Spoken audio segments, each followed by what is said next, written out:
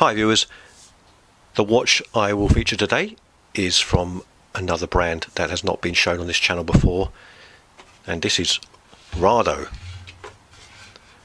This is a really beautiful watch. It is the Captain Cook with the green dial, an absolute stunner.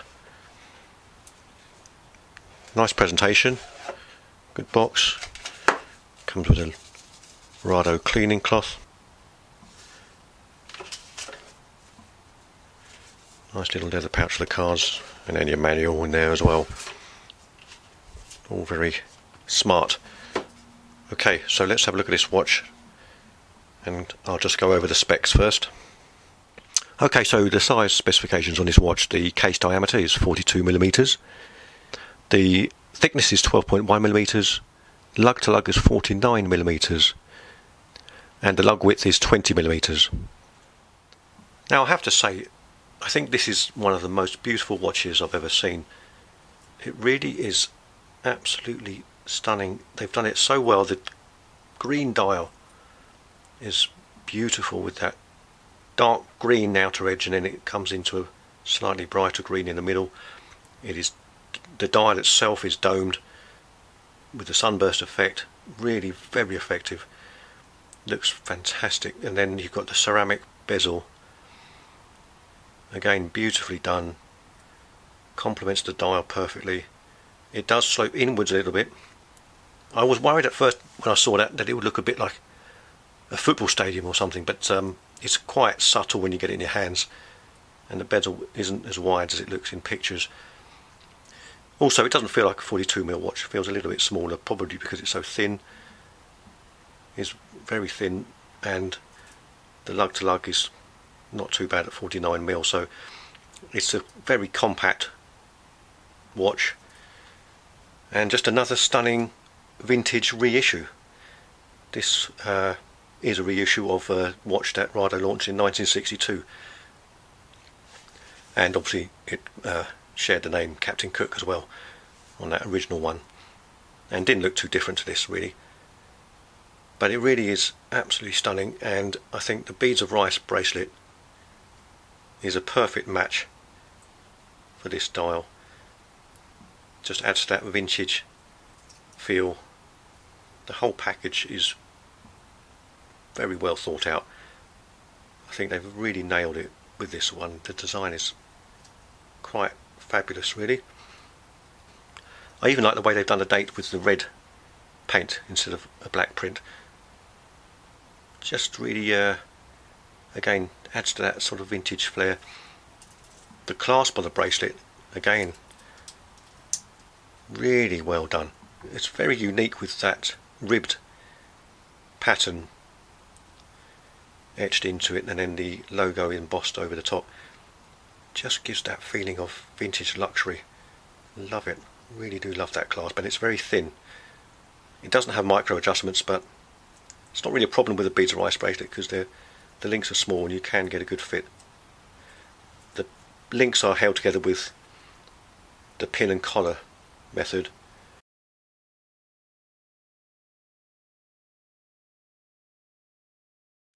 And this watch does have a water resistance rating of 200 meters. And the movement that powers this is based on the ETA C07.611. But it has been heavily modified by Rado. It has an 80-hour power reserve, and very reliable, very accurate. So let's check out that bezel action. It is 120 clicks, and very, very good, solid movement, positive clicks, no play at all. Lines up perfectly, very nice bezel. The crown is signed, and it is a screw down crown. Super slick action. Always a nice test of the quality of a watch. Great pop, and very slick movement. Date chains equally slick. Really nice action.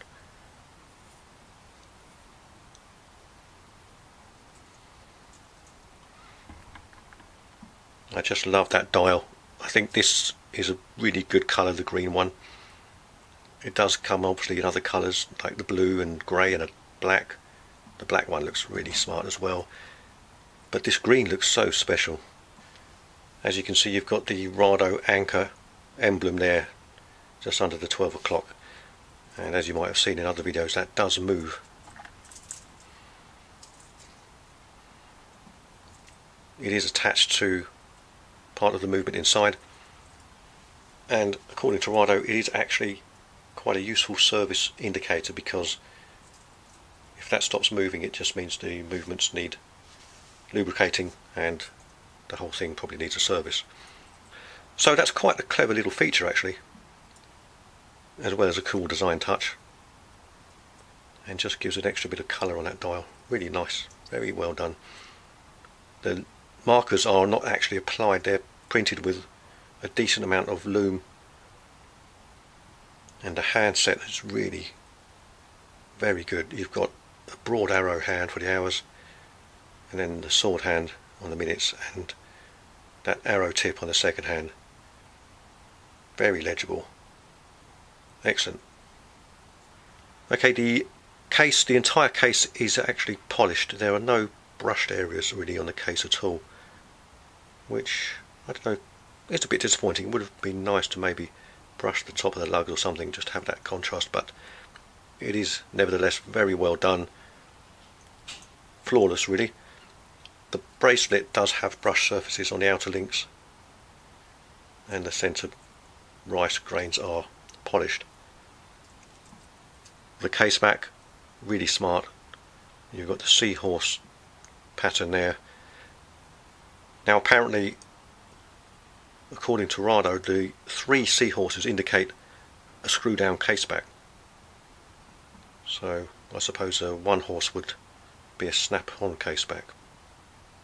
I don't know if I've seen a Rado dive watch with a snap on case back. Anyway, that's what somebody from Rado had mentioned on a video. But it's a really nice bit of embossing. I just can't stop looking at that stunning dial. It really, as I say, it's one of the most beautiful looking watches I've ever had actually. Really, and that's saying something. There's a lot of competition out there, but I'm sure you'll agree this really is a good looking piece. Okay, I'll just show you what that looks like on the wrist now. That bracelet fits so well, very comfortable, lightweight. Love that clasp.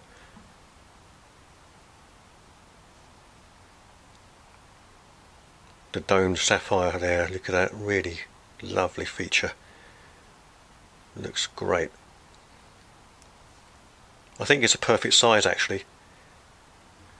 If it was any smaller, the dial probably wouldn't look so striking, so I think 42mm is just about right.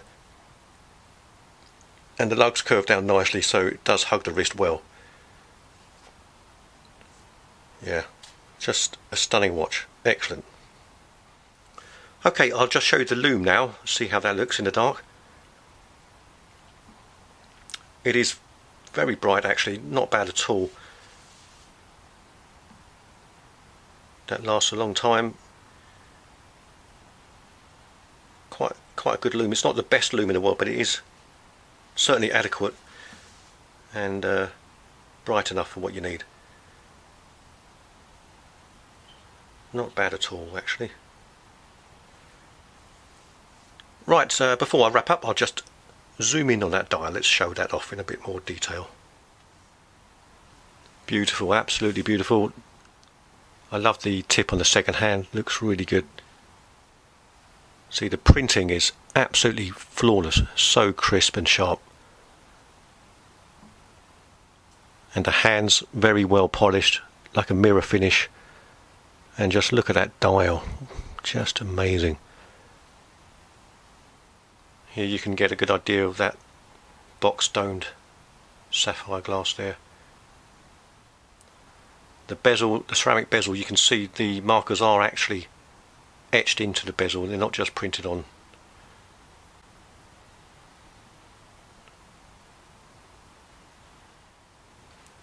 Now that dial, it's one of those colours that changes with the light. It can be quite a bright green,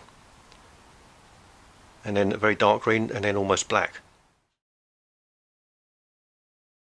And I love the coin edge bezel, very effective, looks great. And there you can see the crown is nicely signed with that anchor. Very attractive design on the case back. Okay, well that's just about it for this review of the Rado Captain Cook 42mm with that beautiful green dial. I'm sure you'll agree this really is a stunning timepiece, and I hope you enjoyed looking at it. Thank you so much for watching. See you next time.